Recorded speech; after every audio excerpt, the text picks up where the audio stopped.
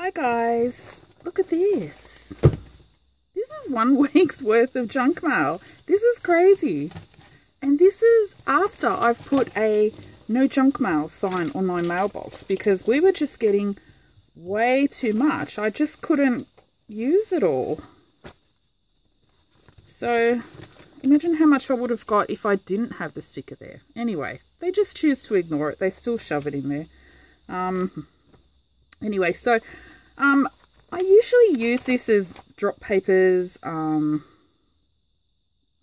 anything, envelopes, ephemera, you name it. I try and use as much junk mail as I can, but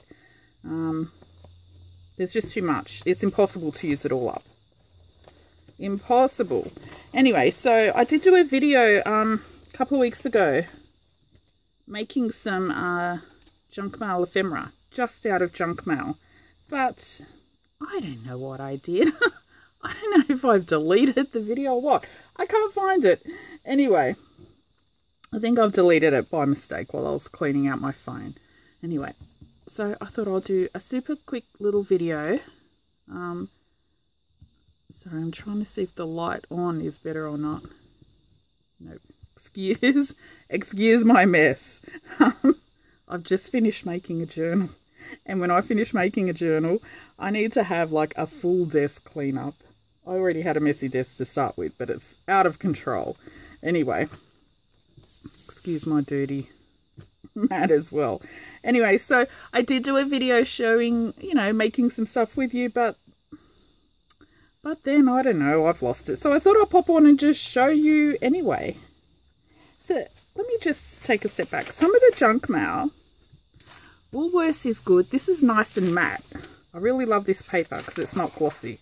But you know, they have some cute little Christmas, like, that's cute. I will totally use that. Some of it's boring. Actually, most of it's boring. But the strawberries, I always cut the strawberries out. Some of them have some really cute stuff. I think this one had some. This is another Woolworths one. Why they need... Actually, this might be some from the previous week. Oh no, this is just this week. I think their bakery section always has the nicest junk mail. Oh, not this one though. Obviously not. Usually I like the things like the cookies and the cakes and that for Christmas. This is Christmas junk mail. Nope, nope. Nothing exciting. Let's see this one. Oh, this one looks like it might be a little more exciting. Woolworths again. Geez, Woolies, you're really pumping out the junk mail these days.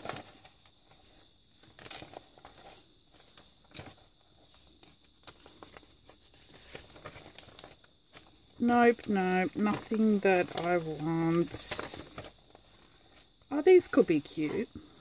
I could use something like this. It's got some nice little... Is it wattle? I think it's wattle down there or something.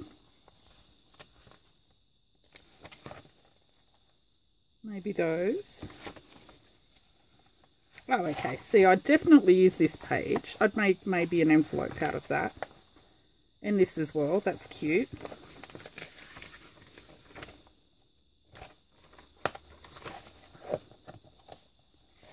Maybe this. But, you know, it's got some nice writing.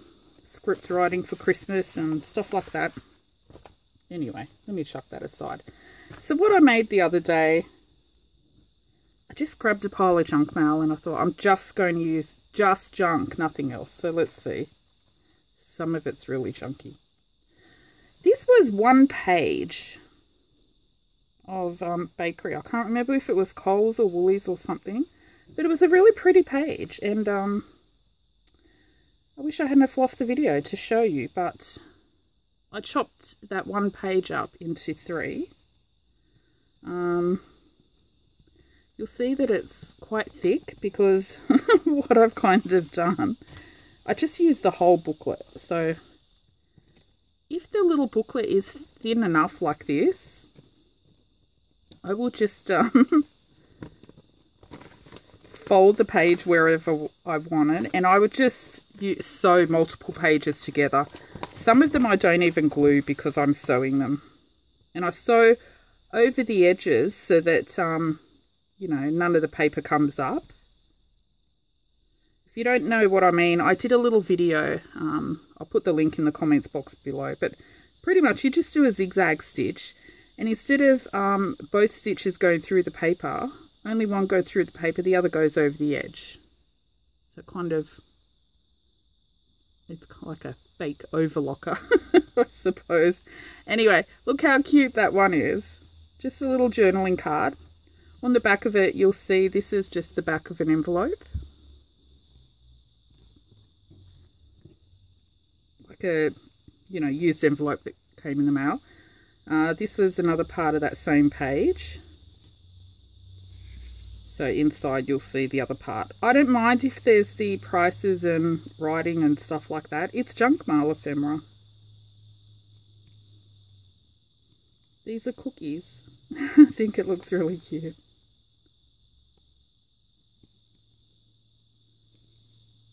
So that's the other one. This one's cute. Look. Little kookaburra. So I made, just out of that one page, 2 journaling cards and 1 little booklet. So you'll see I just used the envelopes. I don't know if bills or something came in them, but just the used envelopes as little pages. I just stitched straight down the center with my sewing machine. So those. This was a Woolies catalogue as well, I think. The paper's matte. It's really nice. Actually, I think this was in the same one as this. Oop, low battery, rookie error. Let me sorry. I'm just going to quickly stop and plug my phone in because I can't see what I'm doing.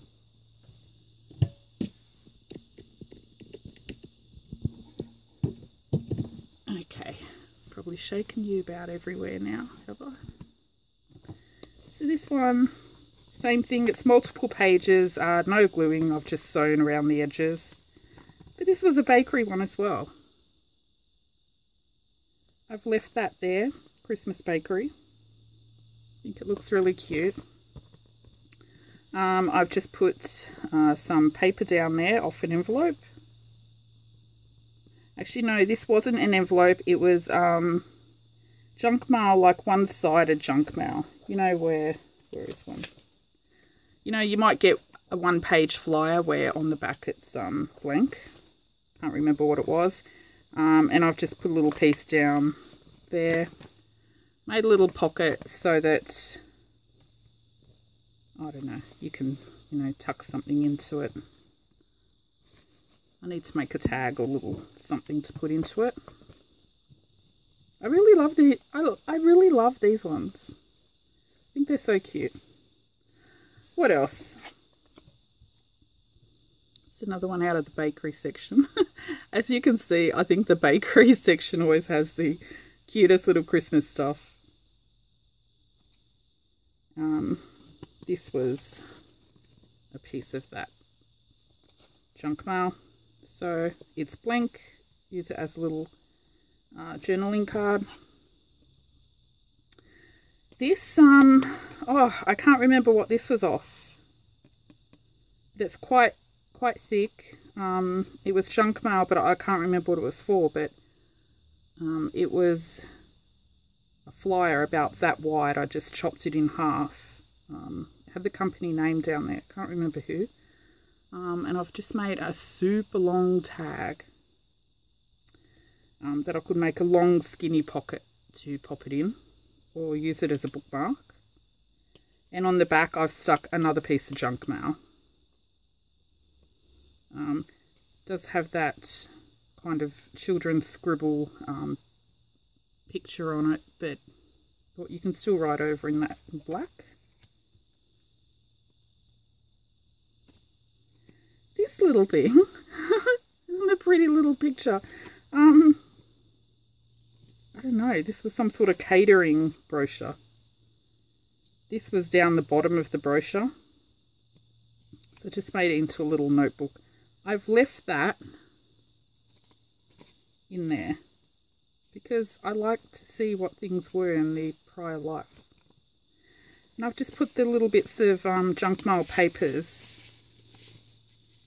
I think this was off some bank form or something. Junk mail papers. This was the wine section, and another bit of blank area somewhere in the magazine that I've cut off, stitched it on. This is an Audi catalogue. I thought the blueberries looks really super cute, cool.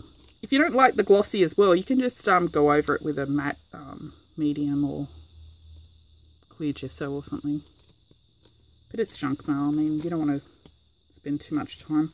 I did crinkle this one though when I sewed it. It gathered at one end. I left that there. It's got true blue. If you're Aussie, you know true blue means Aussie.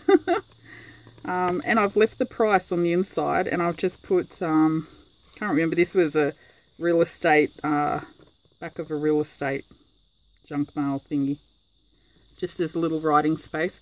And you know what, I really love junk mail when you use it for tags and pockets, and use it in your junk mails to make true junk journals. I love seeing the prices and stuff, because you know now how we like advertisements from like the 30s, 40s, 50s, even the 60s and 70s ads look cool.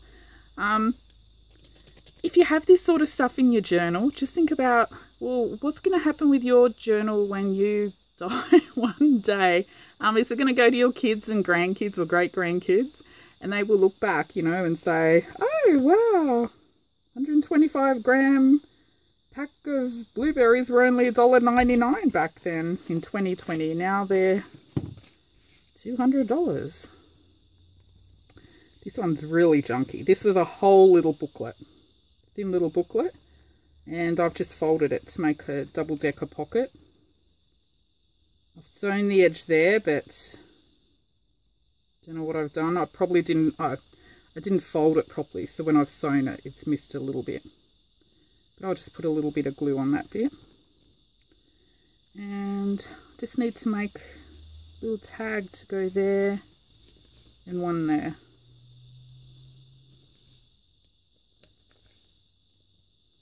Anyway, that's my junk mail ephemera. I really love this and these. If you find the bakery ones, grab those, because they make the cutest. Anyway, that's it. Bye.